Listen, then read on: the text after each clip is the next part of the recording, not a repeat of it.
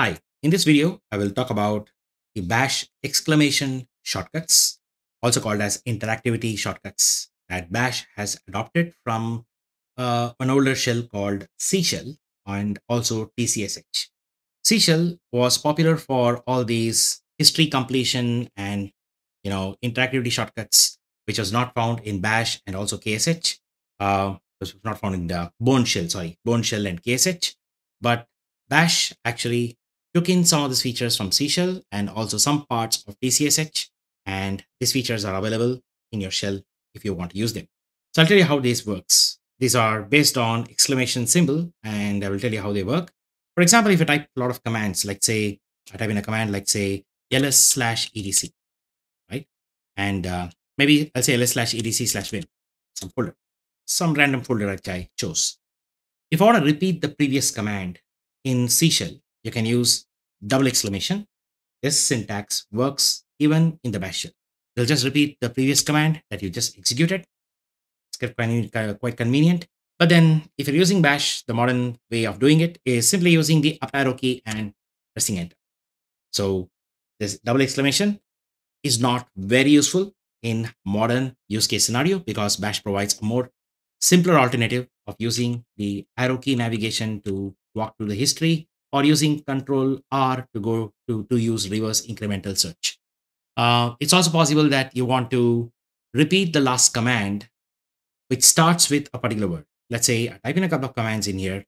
I type uname, let's type ID, let's type date, let's type who am I, let's type all the basic commands which I had covered earlier, host name, and let's type uname minus R. And now I want to repeat the last command that starts with the word ls. In order to do that, you can simply use exclamation ls. It will repeat the last command that starts with the word ls. The bash equivalent of it is simply pressing Ctrl R and just typing ls. We'll do the same thing. You can execute it. Or you can use Ctrl R and you can use UN. Automatically it selects uname minus R. You can run this, right? So the C shell way of doing it, which is still available in bash for backward compatibility or compatibility with C shell, is exclamation and followed by the first few words of the command. Maybe you can type maybe exclamation WH and it'll run who am I command, which is the last command that I executed some time ago. This command, right? So who am I substituted here. So these are quick history completion mechanisms that are available in case you want to type it on the command line. And the other features are quite useful other than these two basic options is extracting parts of the previous command which you can use in the current command. Let me just demonstrate this. For example, if at all I run a command that says, let me just show you a simple example. Let's say echo, a couple of characters in here.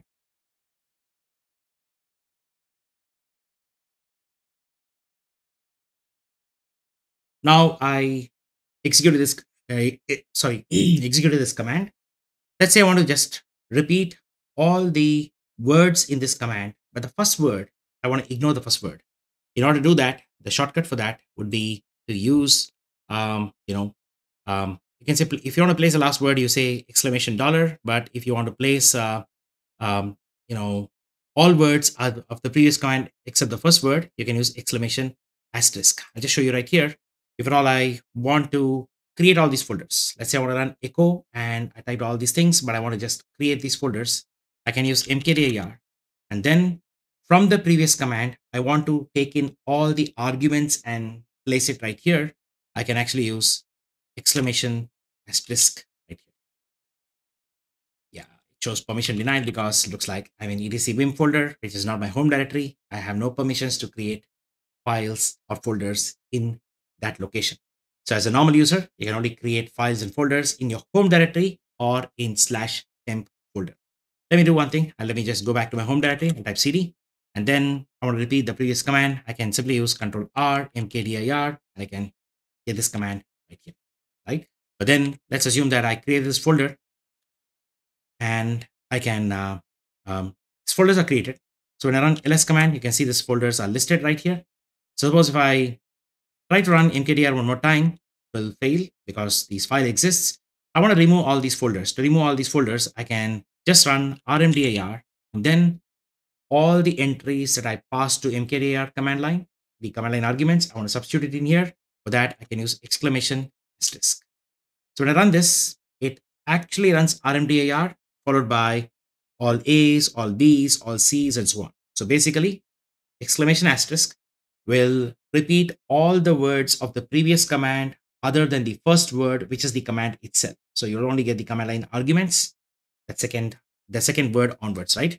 So we consider all of these as independent words. It only extracts this part and places it in here.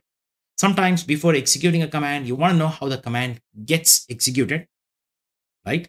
So for that, for debugging purposes, for learning, figuring out how this command will run, you can always put that exclamation asterisk and end with a colon P. Colon P will just print. It'll execute the command as rmdir and followed by this. Once you know this works, you can always repeat the previous command and run it, right? You can always repeat the previous command and execute it. This will execute the entire command, right? So this is how you can execute previous commands features, right? There are times where you have a command where you want to only extract, the last word of a command. Let's say I just did a ls/etc/vim as usual, or ls/tmp this time, or maybe I'll do mkdir/temp/new folder.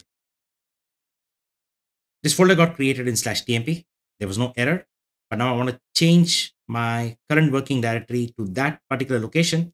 I can run cd command, and then I can use exclamation dollar. Exclamation dollar will take in the last word and place it right here. So right now the current working directory is now changed to this new folder. So if for all you want to extract the last word from the previous command, the shortcut is exclamation dollar. If you want to substitute, or if you want to place all the words from the previous command other than the first word, which is the command itself, it is exclamation asterisk. So in fact, if all I do, I'll just repeat this again. So I'll just show you with the print at this time. So let me just go back. If let's say I'll just change back to my home directory and rmdir/temp/new folder. Let me again recreate this. I want to recreate this folder. For this, I can use mkdir. This time I'll use exclamation dollar. If I put a colon P here, as usual. So if at all you want to see how the command is going to get executed without running the command itself, you can always end with a colon P after the substitutions in place. So this is how the command will be executed. All of these are called as history substitutions, and this is how they work. There's also another interesting feature is that I told you about repeating the previous command, printing how the command will be executed by adding a colon P at the end, place the last word of the previous command, place the last word of the place the last word of the previous command, but print it. Don't execute the command. That's what this colon P does. Exclamation asterisk, place all the words of the previous command except the first word. But there are times where you want to extract the nth word of the previous command. Let's say that I have a folder, like let's say I'll just use echo a couple of entries like this. But this time I want to extract the third word from the previous command. The third word happens to be this particular entry, right? This all B's here. And I want also the fourth word alone, right? It's not fourth, I think the fifth word, right? This is third, this fourth, this fifth word. So if you want to do that, you can rerun this command, echo. You don't even have to run this command. I tell you, I want even echo. Let's assume I can actually use exclamation colon 0. 0 will represent the command itself. Then 1, 2, right? I want this one. This all these. This is 0. This is 1. This is 2. This is 3, and this is 4.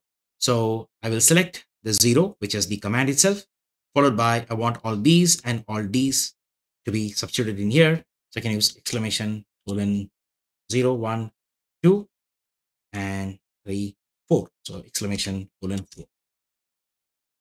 You see the command got executed with those cherry picking of exactly what words you want from the previous command.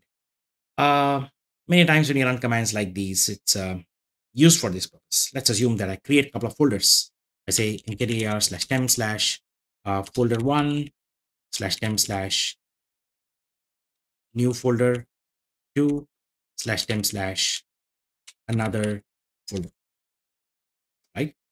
Now this mkdir command was run with three arguments, right? Three folders are created. Now I want to switch to the second folder, which is new folder two. I want to change my current working directory to this particular entry. To do that, I can simply use cd exclamation colon 012. So 2 here, and you can see it ran cd slash temp slash new folder 2. It's my current working directory. So these are ways you can extract words of the previous command and place them in the current command by using exclamation colon number, right? And there are also other options that is also there is, okay, this is the command that I showed you. Exclamation colon, this n is like place the nth word of the previous command. Remember, the n starts from 0. 0 is the command itself, and all other arguments will be like 1, 2, 3, 4, 5, it goes on. And there are some specialized use cases. For example, if you want to place a word by removing the last file name from the path, this is useful for path notations. For example, if at all let's say I do I just type ls slash, etc slash systemd slash, and if I type maybe, um, test service, you get an error. It says no such file or directory. I don't know whether it's called test service. I want to know what the name of that folder is. So I want to see the contents of etc systemd right this time. So what I can do now is I can use ls, and what I can do is from the argument, right? This particular argument, I can use maybe exclamation colon um, 1. I can also use colon h. The colon h colon h modifier, what it does is it'll print this entire path without the last part of the path, without the file name component. The file name component is also called as the, I would say, the base name, right? The base name component is this, that is left out. It'll print everything else. It shows the contents of etc systemd, and in systemd there is no file called test service. So this could be quite convenient, especially if you have a long path and the last entry in the path is not accessible. You want to see whether the previous part of the path is accessible, then you can use this notation, right? So this is a convenient feature in certain use cases. And the other feature I told you is that you can also place a word back referencing the nth word at the cursor of the current command. Again, this is very, very rarely used. I don't use it, but I sort of figured it out that this exists, and just telling you. For example, if at all I have some command, let's say echo a dbb ccc ddd e. I want to repeat the first word in here. I repeat the first word. Instead of typing it back like this, what I can do is I can use exclamation colon 1, and I put a hash 1. Sorry, hash 1. Exclamation colon hash 1. Hash 1 will back reference an argument in the current command itself within this command. So when you run this now, oh, it says unrecognized history modifier. Just one moment. I think I made a mistake here. Yeah, it's exclamation hash colon number. I made a mistake. It's not like this. Let me just show you. Let's say echo all A's, all B's, all C's, all D's, all E's. And then I want to repeat, let's say, maybe this time I want to select this one, this particular argument. There's argument 0, argument 1, argument 2. For doing that, you can use exclamation followed by hash, followed by colon, and then number. I sort of swapped the hash and colon there. That was a mistake. So when you use this, you can see that this particular token, this word, is repeated. You can repeat multiple words. Maybe I can use exclamation. I can use all A's, all B's, all C's, followed by exclamation. Sorry, exclamation hash colon 1, 0, 1, 2, 3, 3, and exclamation hash colon 2, and exclamation hash colon You can see that it shows up as ABCCBA. Right? So you can see that symmetry here. Anyway, so you can use these kind of back referencing shortcuts in certain use cases, right? I don't use it regularly, so that's the reason I don't remember this, other than the fact that I just occasionally look up this particular functionality, right? You should also note that there is also another shortcut which can be used for doing a simple substitution from the previous command. Let's say you ran a command and there was a mistake. I want to substitute something.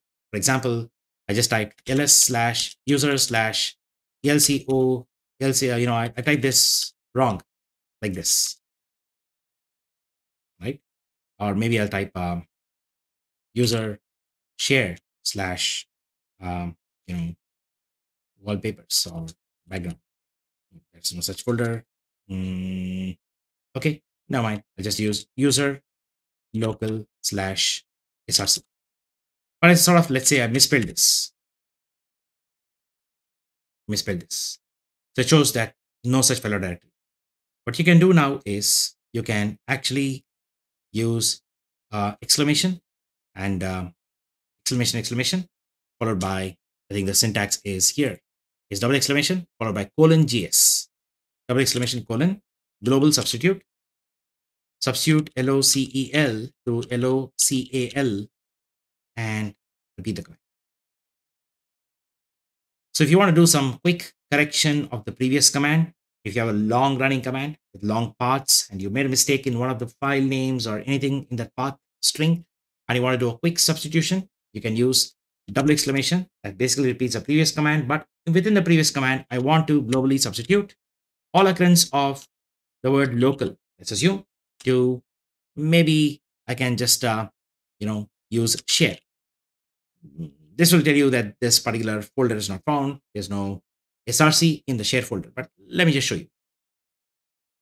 You can see that it says in user src no such file or directory, but I can again run this one more time, colon gs slash share slash local, and this works. So these are some of the exclamation shortcuts that you can use in bash shell. These are also called as history substitution features in bash.